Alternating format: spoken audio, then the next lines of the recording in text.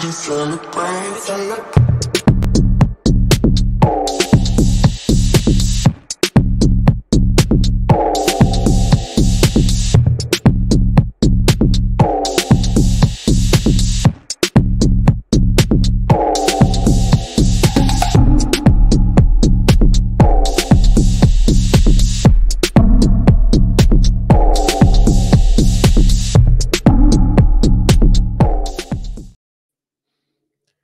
Well, welcome everybody.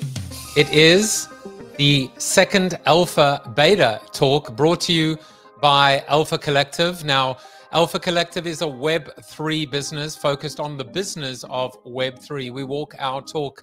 Our vision is to usher in the era of community capitalism. Our mission is to help onboard the next billion wallets via the next billion brand dollars. Easy, right?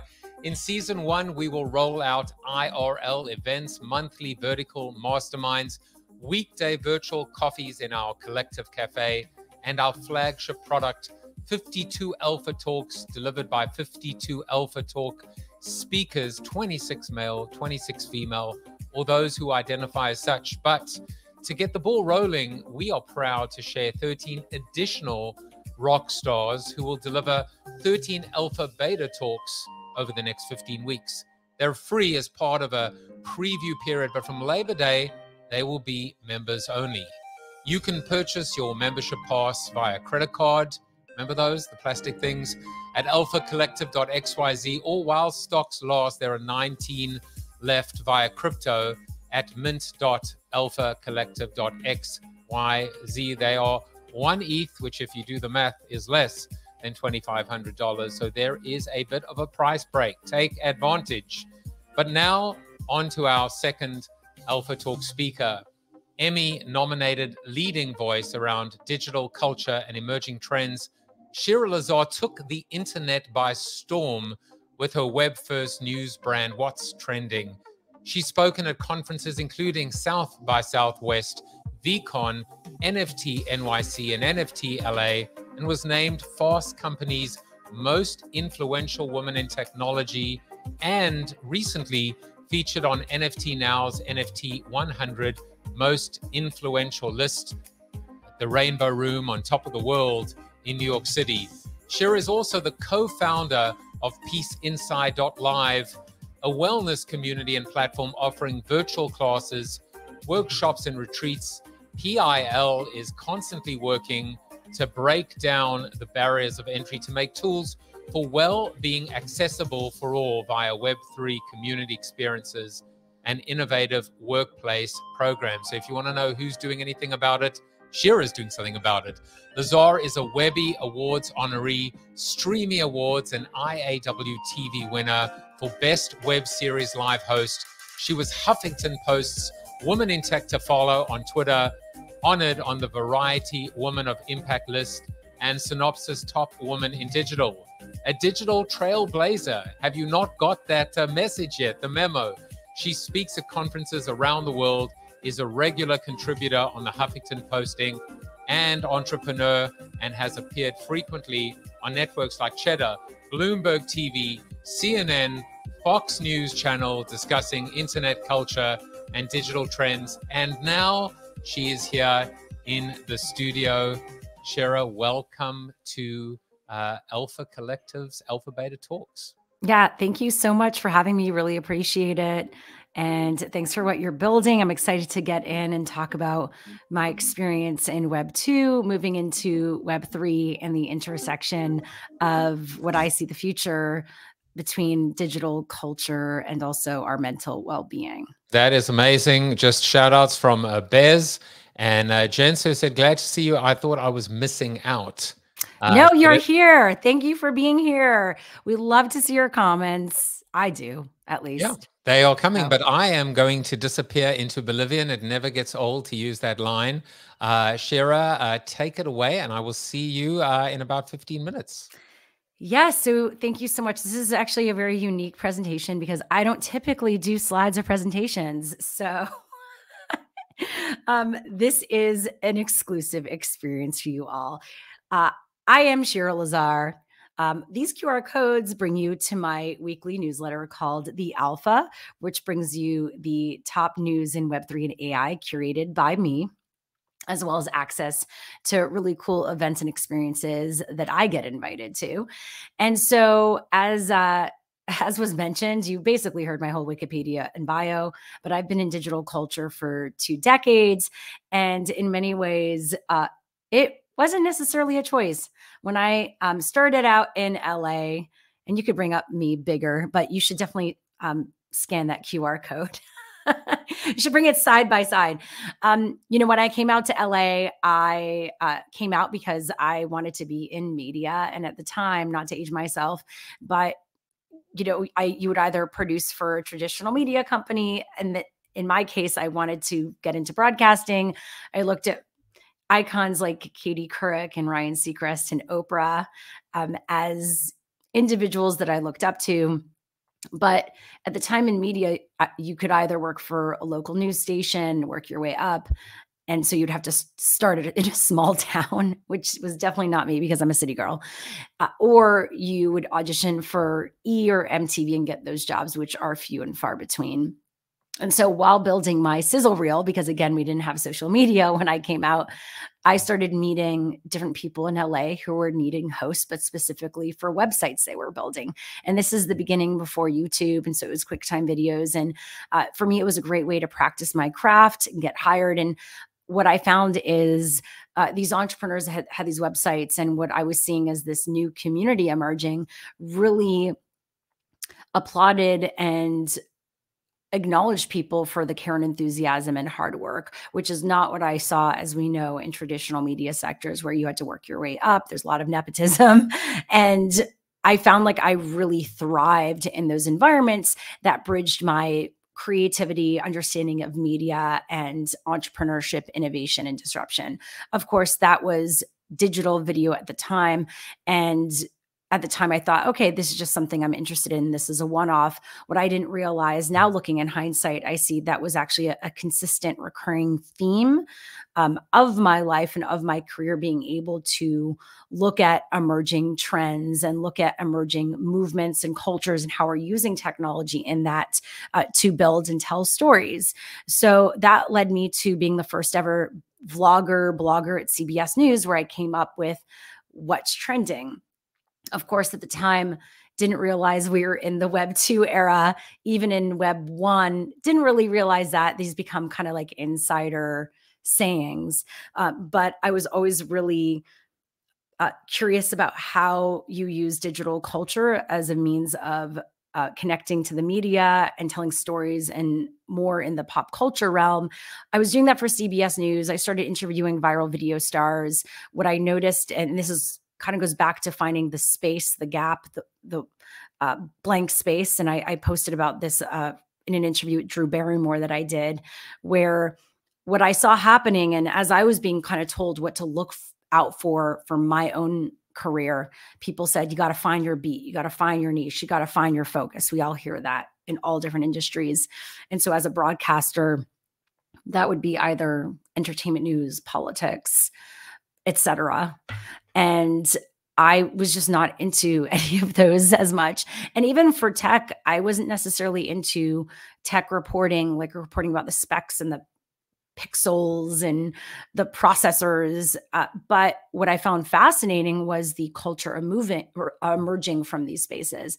And so what I noticed in finding this blank space, white space, was that I noticed that people were starting to get covered, viral video stars. People were starting to interview them in a blog. It was written, right, in an article, or they ended up on morning shows or evening shows, or like the nightly shows and late night.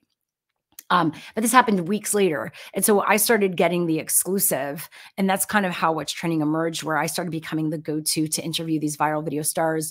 I then approached VidCon, which was like, if you know VidCon now, it started out in a basement at a hotel. And now it's at the Anaheim Convention Center.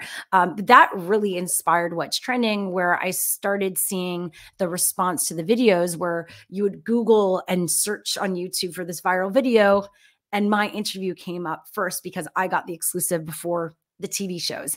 Now the TV shows get the exclusives for everything, for TV, for online, but they didn't know better at the time. And so little Shira was getting the exclusives before Jimmy Kimmel and the Today Show, or even Ellen DeGeneres.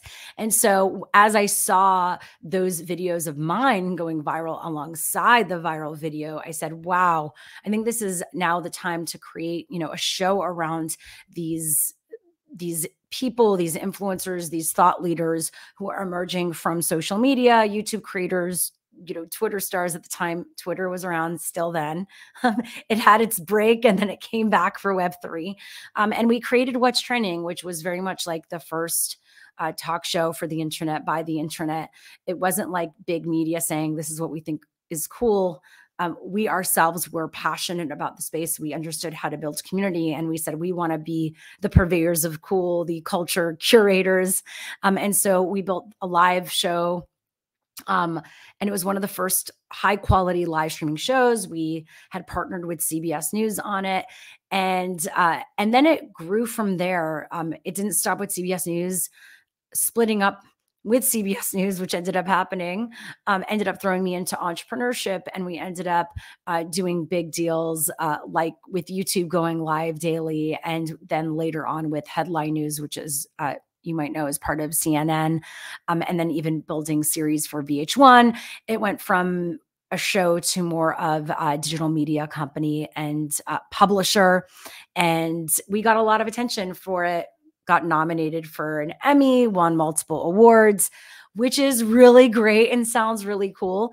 But you can imagine there's a lot of ups and downs as a founder in a startup in digital media, in a landscape where revenue changes all the time. The minute you figure out a model, the model changes.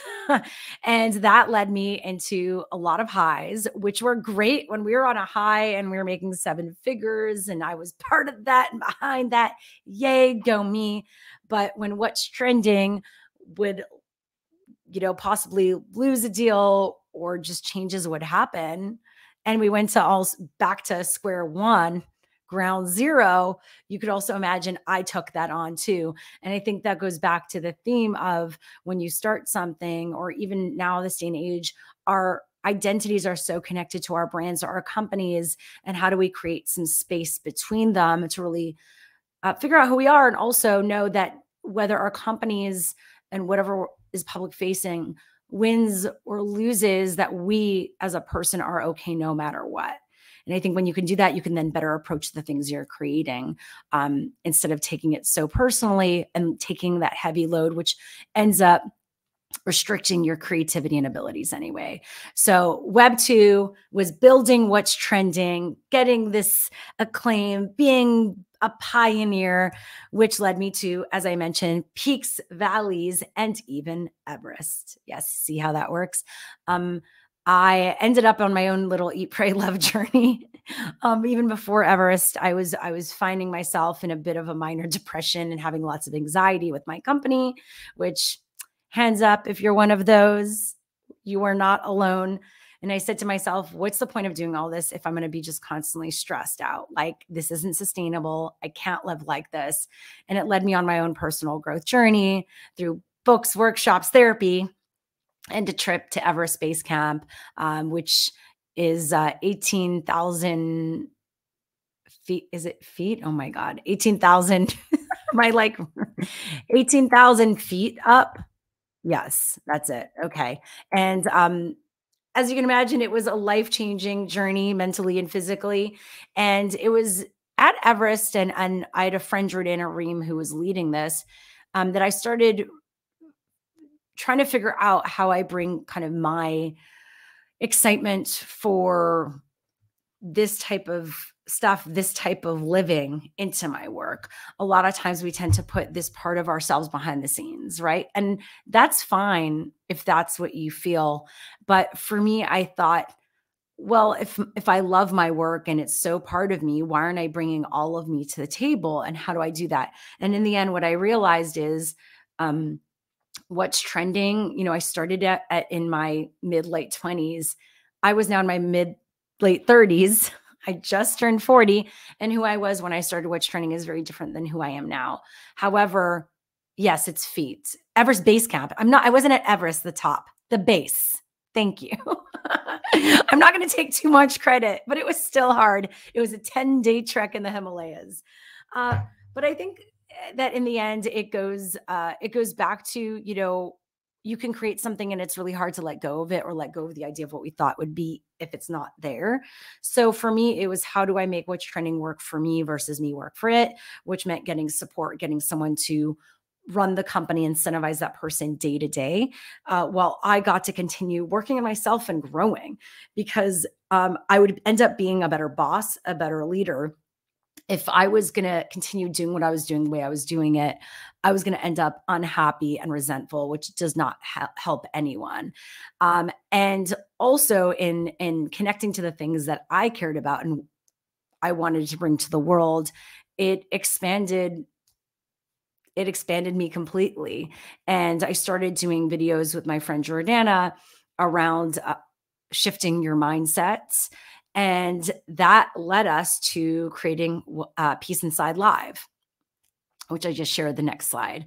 So during COVID, Jordana, my co-founder, who had been doing offline retreats, was stuck in Thailand. I was in Los Angeles and ended up doing a virtual retreat, which at the time was very unique because no one had been using Zoom yet. Of course, we know how that went. And it was really cool to see how you could bring these different modalities and sessions and facilitators from around the world to people through this virtual experience. After doing that, she came to me with this schedule that in many ways looked like a TV schedule program with each day of the week in different classes. And I went, wow, this is so cool. Who are you doing this with? And she goes, I don't know. And so I said, I want to do this with you. And in many ways brought my background in community organizing and building and media experience to Peace Inside Live and building a virtual wellness studio.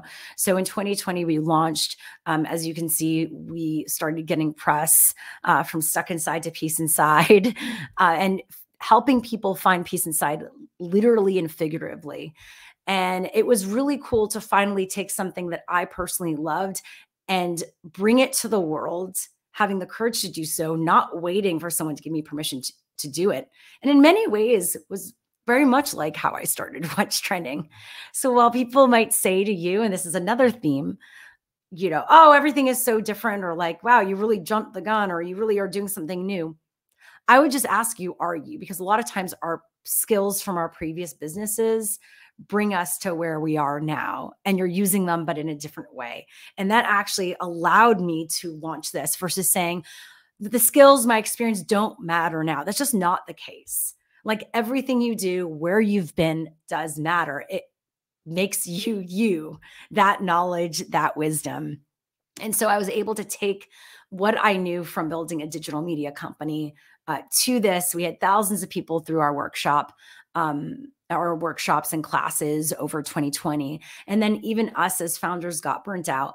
And instead of me continuing to push and go like I did with What's Trending, I was able to kind of take the tools that I learned in terms of what felt good and not good and burnout for me, say, let's stop down. Let's kind of check ourselves. Are we done with this? Was this a one-off thing, which is fine to let that go? It's a chapter. Nothing is supposed to be forever. Or is that we're not approaching it in a way that's sustainable? Another theme.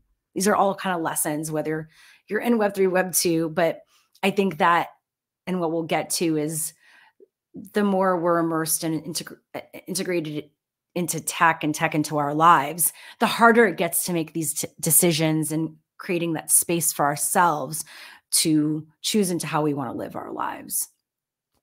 And so we started working with a lot of brands, Capital One, Boys and Girls Club of America, Spotify, and bringing customized wellness programs to them. And if you are a brand or a company, let us know. We'd love to talk to you. But that actually led us and me to Web3. Web3, the industry based on the blockchain. It wasn't even something I was using Web3 at the time. I was looking at crypto, obviously. I was looking at NFTs. And then, of course, this phrase Web3 emerged as something that encompasses all of it, even though it gets a bad rap because of the headlines and what we've seen happen with certain companies. I still do believe in a future based on the blockchain and the tech around it. And I'm still inspired by that, as well as the idea of ownership in the creator economy. So again, took what it excited me in the past. I was early creator economy days, disruption from traditional media models, and wow, falling into Web3 and the creator economy 3.0. And not only now did I find myself looking at how it could shape the creator economy and artists and online video creators or business people of all kinds and entrepreneurs, but specifically, oddly enough, my wellness company, which was my attempt to escape digital culture because I felt so overwhelmed by it, disillusioned by it. I felt this influencer whole thing was getting really superficial and gross. And so I said, maybe I don't even want to be in this anymore. I want to maybe start a yoga studio. I don't know, like live in the middle of nowhere. I think like a lot of us felt during COVID. But I had this aha moment where I said, maybe it's not about one extreme or the other, but bringing them together. And so Peace Inside started getting hired by NFTs to bring wellness into their Discord. We then started playing with what wellness looks like in the metaverse, what wellness looks like in a Twitter Spaces.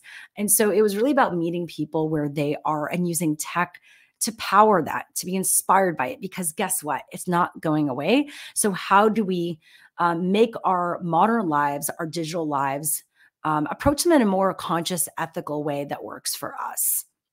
And that becomes more sustainable for our businesses and ourselves as individuals. And so here's some, as you can see, some headlines that popped up as I dove into Web3 as an individual, and then also with my own businesses.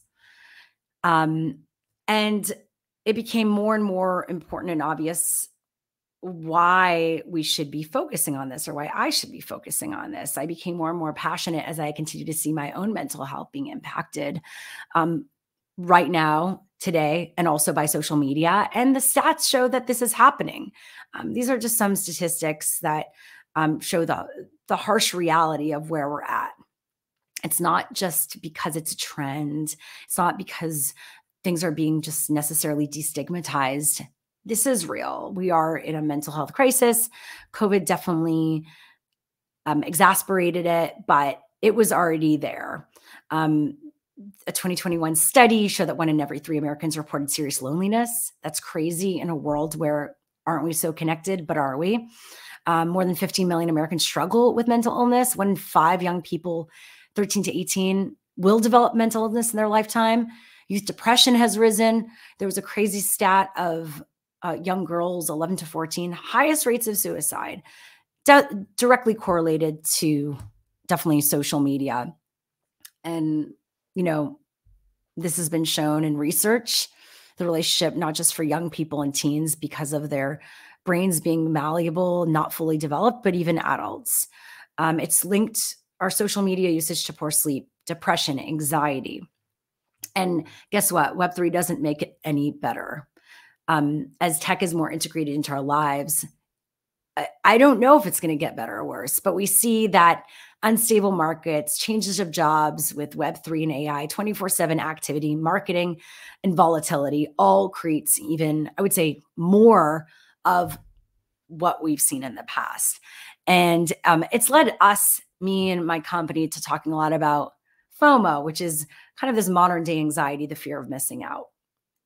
And that inspired us to do a project. And this is one creative way that we've approached this, bringing the community together to bring awareness of these conversations and action, is bringing up JOMO, the joy of missing out. So the JOMO Effect is a campaign that Peace Inside Live spearheaded for Mental Health Awareness Month in May. Oddly enough, it's the last day of May, so happy Mental Health Awareness Month. And we basically wanted to talk about what's on the other side. One, talk about FOMO, but also look at what's on the other side, the possibility around that. And so JOMO is the joy of missing out. And we brought together 40 artists who each created art of what joy means to them. And through that, we did an NFT drop and raised money for 5 mental health charities. We partnered with Timepieces, Deepak Chopra, Save a Love. It was truly a community decentralized effort. We raised 16,000 Matic for those 5 charities. And I would say we did even more in terms of the amount of social press impressions and awareness around the cause. And also the conversations we were having with different groups and communities, I would say in Twitter Spaces and even offline, was pretty remarkable. Really talking about what this space is bringing up for a lot of people, and how do we create action? How do we put our money where our mouth is? And that's what we're challenging a lot of these companies and communities. If you're going to have people work in your company with your brand, engage with your community for a lot of their lives, are you going to support them in terms of what's happening? Or are you going to leave them by the wayside when, as they say, shit hits the fan? And at Peace Inside Live, and me personally, I feel like modern day companies, all companies really, have a responsibility to make tools for well-being accessible for everyone. It's up to the government. But if the government's not going to do it, it's up to individuals and private companies. And and that's the reality. And we got to start taking responsibility for that, because we are losing a ton of money because of mental health right now. People not being able to fully show up in their jobs, being their best self, feeling happy. And that's the reality, even if we're going to look at it in a capitalistic way, which I hate, but we are losing money by not focusing on mental health. So it's a win-win for everyone. And all of this, the JOMO effect and the mint we did, is really creating a movement around the joy of missing out. We now have, and if you, your logo, Joseph, your logo is in my QR code. There you go. You could buy the JOMO journal now. We went from a virtual online movement to now something concrete that you could hold in your hand as well, and practice the joy of missing out daily. So now we have this journal you can buy. In it, you have prompts for morning and nighttime routines to help you create more intentions, and really understand what joy means to you. Because again, when a lot of us understand what doesn't feel good, but we tend to not focus on what does feel good, and creating the space to figure out what that is for us versus letting people control that and everything external from us. And so the JOMO journal is a daily practice for the joy of missing out. We also have featured some of our artists of our NFT art in there. And through the book, the journal, you could also buy that art and support our mental health charities, but it's inspiration for you along your journey as well. And our hope through this is to, one, bring the JOMO movement to events, conferences, galleries around the world, showcase the art, which, art is a universal language, and it creates a conversation and an experience of like what you want to feel in your life.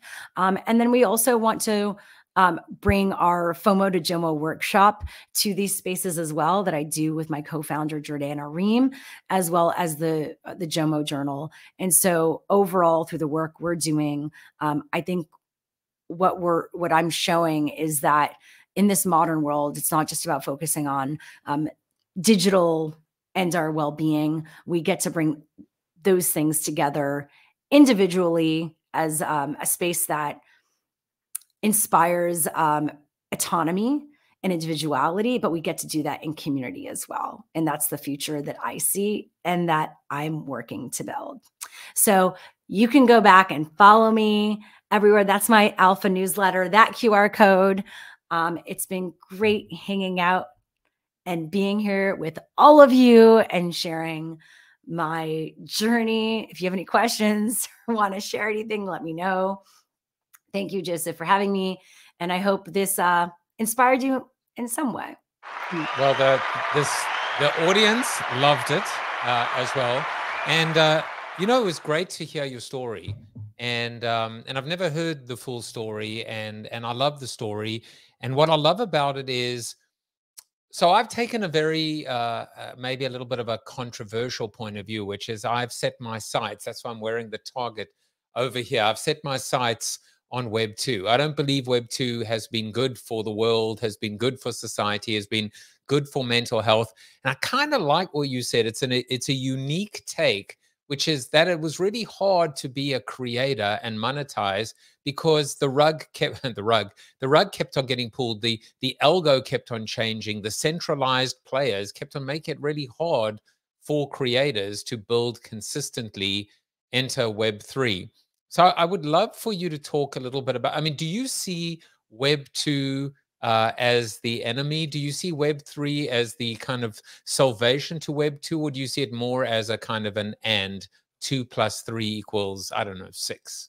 No, I just see it as an evolution, right? If like, I think that the more we create these like characters and tension and enemy and like the savior complex, like the more we're losing track of like what the tech and how it's applicable, what it can do. Because then we start again creating these characterizations around these things, and the minute something rug pulls or the minute there's something bad around it, like bad actors, it becomes like, oh, it's wrong and it doesn't work. When we go back to why the tech was built in the first place versus maybe some of the things that have happened, we can understand more so why it's here and why people are continuing to build on it. So I'm trying to take more of a pragmatic and practical approach in saying like, again, I understand why Web 2 happened and it was an evolution. However, you know, and some people like, you know, YouTube's partner program, it was created by someone who really did create the foundation for how creators can monetize, but companies decided not, and even YouTube decided not to really move forward with it, which I think was a detriment because it didn't create a win-win, and it created a toxic dynamic between tech platform and creative creator, right? And then legacy media companies, and it created a lot of friction and tension. And so I think I see what's happening even now with the minting platforms and marketplaces. It's the same thing, right? They're going back to what's quickly going to work and make money via trading. And that doesn't necessarily work for the artists and the creatives. And I don't think it's about letting go of that, but you got to approach each project, each individual thing differently. So you have maybe your project managers for like legacy media companies coming in and like big celebrities. You have them for like more of the emerging artists. And then you have maybe someone managing more of the PFP or DGen projects. And each of them have best practices, but there's a different approach and a different community depending on, you know, what you're building and why. And so I think creating these blanket models actually hurts every single industry because you're not really listening to why people are creating and what their needs are. And I'm seeing that happen here too in many ways. And again, this is still a bubble. So while it has the promise of community and ownership and cutting out the middleman or the middle person, sorry, in many ways, there still are people in between you and that. There always will be, including as movements emerge, right? There's always be the influencers, the different players. And so I think that Web 2 was a solution to what we saw in evolution. Like before Web 2, we had just .coms. It was like, again, it was more about signups and it wasn't as much of a back and forth interactive conversation. It wasn't social. It wasn't based on content and video. And so we needed social networks to grow that, right? And to create use cases for that and allow us to connect. But the one thing they still didn't solve was this X factor of how, or if they want to allow the people creating that to be part of the process. And so that's why, you know, Web3 was created to enable that through the blockchain and also allow consumers and the fans to have ownership as well. Everyone was part of it. And so I think that Web2 can actually turn that on pretty quickly if they wanted to. But the problem is, yeah, it would disrupt the models right now, which is why it's easier for just a new company to start it and build on it. But they don't have the reach yet or the scale. So it's like we're kind of in this in between And it's also still not fully accessible and easy. The So, in-between, we're in yeah. purgatory, the upside down. I don't know. Sorry, that was like a long-winded answer to what you said, but I was like, Web 2 has a target. It's like, okay, well, what does that actually mean? Like, you could point fingers and all that, but I want to focus on more action and focusing on the people making a difference. And that's what we should put our energy on, because that's wherever you put your energy is what grows and flows, right? There's that saying. So if you're putting on your energy on the things not working, you're going to find more of what's not working. Yeah. You know, one of the reasons, actually, funnily enough, why I love to always launch with the enemy thing is it gets such a beautiful reaction. Yeah, of course. You know, and I love it. I love it. I still find it the enemy. But here's what I wrote. Here's what I wrote down. This is you know, hat tip to you, Shira. Web 2, you said, was a solution to an evolution.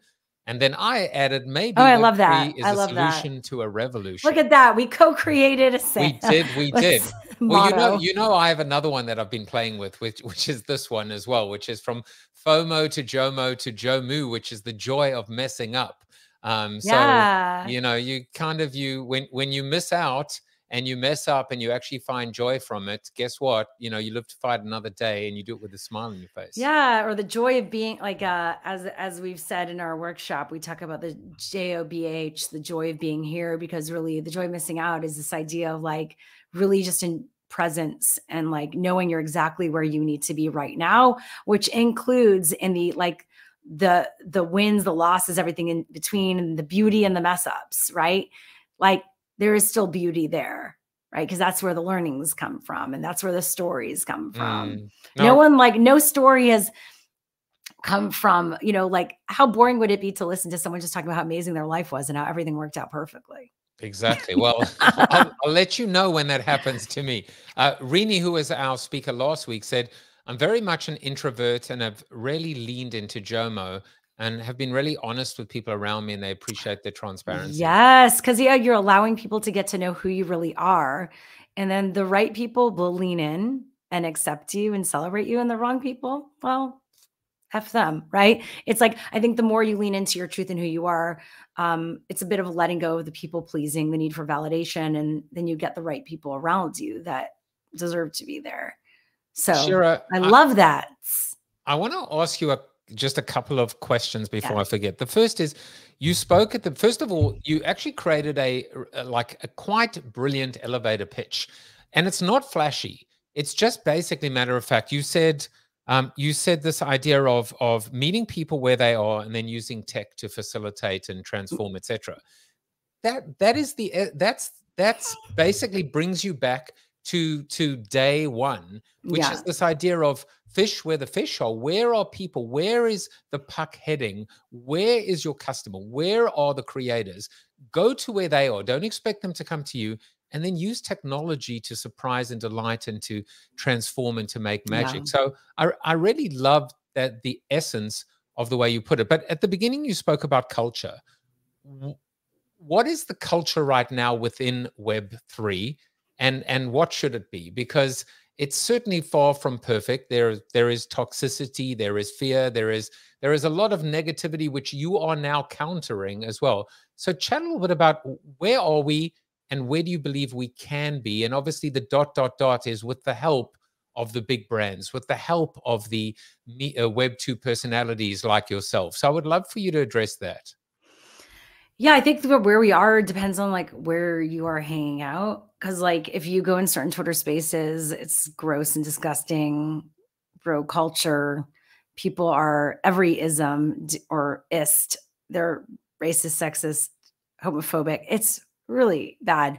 Go in some of those late night Twitter spaces, and you're like, no, like I can't, you know, it's mind blowing. And these are people that are quote unquote influencers in this space. Like, no, thank you. We got to watch who we are giving the baton to influence.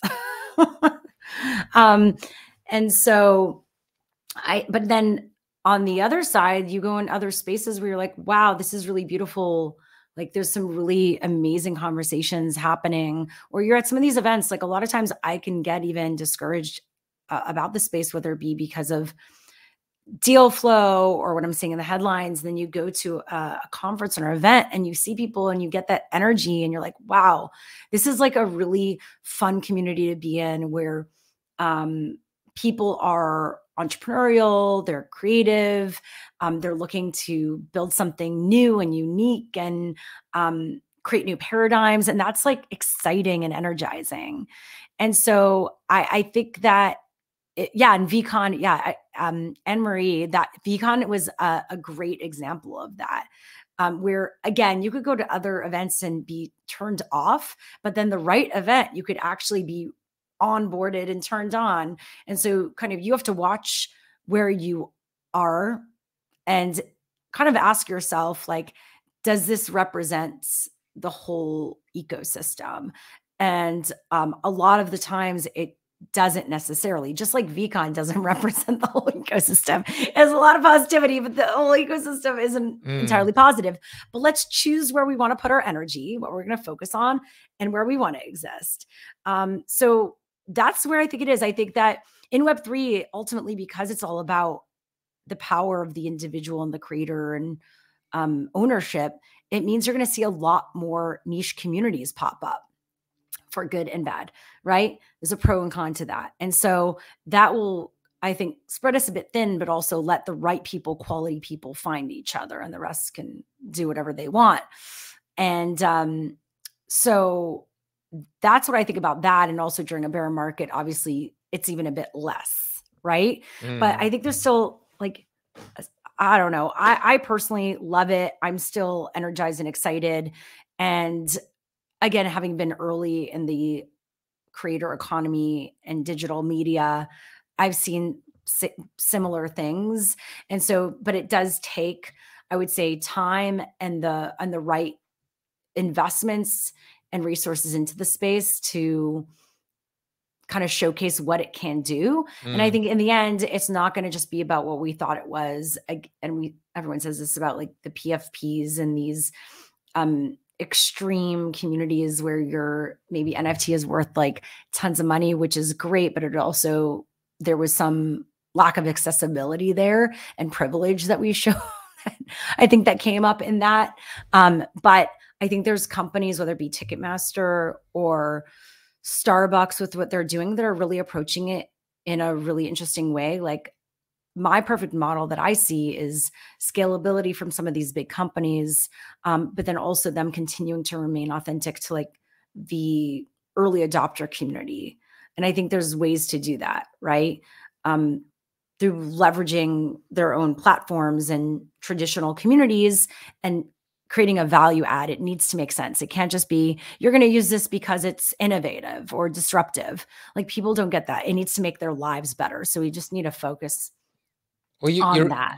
You're partly addressing the final question. And then, you know, what we're going to do is we're going to jump into Discord just maybe for 10 or 15 minutes just to start to experiment, because these are alpha beta talks. The idea is 20 minutes of talking, of 20 minutes of speaker talking, as in you, the speaker, 10-minute conversation with me, and then 30 minutes town hall, which will be members only. But today we're going to experiment a little bit talking about investment. That's kind of what I'm trying to build in this safe, strategic, hands-on, exclusive but not excluding community. You're a member as well. You have a pass, as my way of saying thank you. I want to ask you a question which I'm pioneering with you, Shira. I'm putting you on the spot, but Yay. you can do it. Amazing. Which is, okay, you are now talking directly to the CMOs, the chief marketing officers of every single Fortune 500 Global 2000 company. They want to hear from you. What is the message that you want to tell them? What's the one thing that you want them to know as it relates to Web3, investing in Web3, and where Web3 should ultimately be falling on their priorities? Yeah, I think that, like what you saw on social media, a lot of companies were late to the game. They didn't want to invest. They didn't want to focus on innovation, and they were late to the game. I think that you need to focus on your day-to-day. You know, you don't need to necessarily completely change the path of your ship but you need to be aware of what's ahead, or else you're going to basically, you're going to land there and you'll self-destruct because you're going to end up, what's it called, like kind of moving into the islands instead of going there and visiting there and already having a plan. Or the iceberg. Or the iceberg, right? Exactly. So I think that now's the time to figure it out and experiment, and don't put so much pressure on like everything happening in a short period of time. Like I always think that every company should have the innovation and disruption division and the day-to-day, and they should feed into one another, but don't act like your disruption and innovation should be your day-to-day. When you figure that out, you need to be working on both at once. And that's the way you stay ahead of the game. That's the way that you're not left behind of all of this. And then you don't have to then buy companies in a fake way to stay cool and relevant. Like, I think we've seen companies like T-Mobile do this. Look at T-Mobile. T-Mobile's also doing a lot of stuff around, Web3. We're seeing companies like Alo Yoga. Again, figure out ways to make it work for you in a way that adds value to your consumers, and it will make sense for the future. And the same goes with not just Web3, but AI. I kind of batch it all together. Yeah. Digital disruption is here, and it's happened in the past, and it's continuing to happen. So how are you going to approach it? I think you deserve the air horn as we conclude. Remember, big brands out there, Web 2 was a solution to an evolution. Web 3 is a solution to a revolution, and the revolution will not be televised. What is the revolution? Is that true? Is that true? I love that MTV moment, but actually, I think the revolution is simulcasted. It's everywhere. The revolution will be streamed. Yeah, it's like exactly. The revolution will be in Discord. The revolution will be co-owned by everyone. By Shira Lazar and Joseph Jaffe. Exactly. Don't be scared to let also would say your consumers be part of the process, right? Because I think there's more of a long-term win-win there. Yeah, absolutely. I will leave you as we jump into Discord for just a few moments with people that are online.